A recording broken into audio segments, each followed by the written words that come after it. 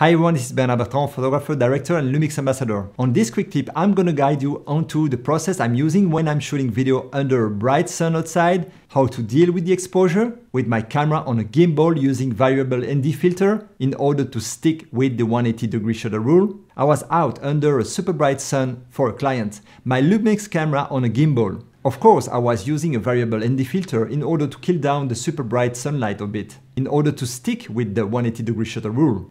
I was mainly shooting at 25 fps. When applying the 180 shutter angle rule, it means that I was shooting at the shutter speed 1/50 of a second. My aperture was set on f2.8. Those two parameters were not longer able to be changed. I wanted to keep my motion blur consistent, and f2.8 was my desired aperture to achieve the look I wanted.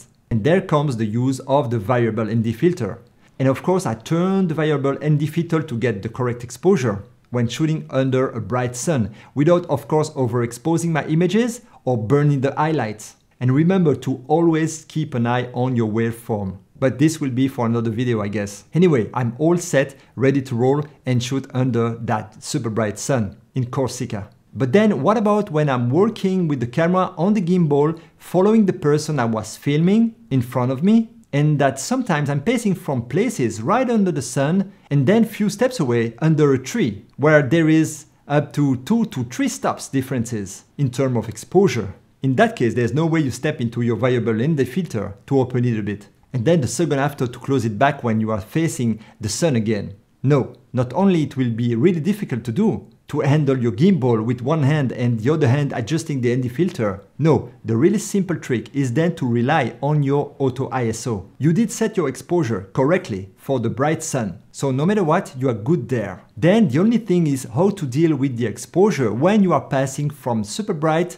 to a shadow area. Just let the auto ISO deal with it. It will gently and automatically adjust the ISO for you, and your shadows will remain safe and clean. You will always be able to adjust it in post, but what you certainly don't want is to crush your blacks when recording. And another really interesting thing is now, because obviously the Panasonic engineers are really listening to what we need, they recently add that functionality. Now when shooting auto ISO, you are actually able to see where your ISO is. And this is fantastic. Before you also could be a little bit worried, as you were only able to see auto ISO mentioned. Now you see that you are on auto ISO, but you also see where the camera is actually in terms of ISO. But we all know that the sensitivity is no longer a concern with the fantastic LUMIX full frame camera lineup. So that's it. If you're filming on a gimbal under the sun, passing through shadows area on your shot, simply expose the highlight using the ND filter and let the auto ISO